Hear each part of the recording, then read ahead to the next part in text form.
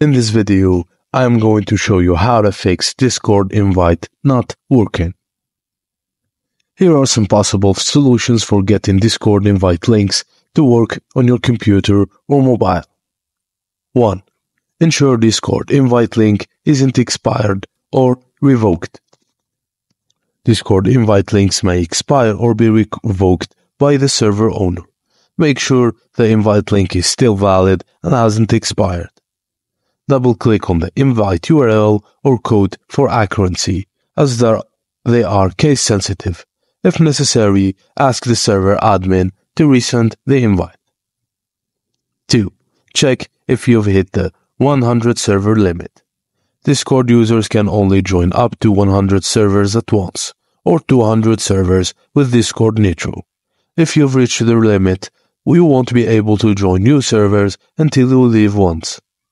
To leave a server on desktop, right-click on its icon on the left and select Leave Server. 3. Try joining other servers. If you encounter the error while trying to join a specific server, you might have been banned by the server admin.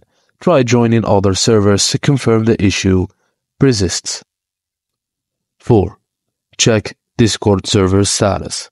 If Discord server has issues such as congestion or outage can affect invite links, visit Discord server status page to check for any ongoing problems.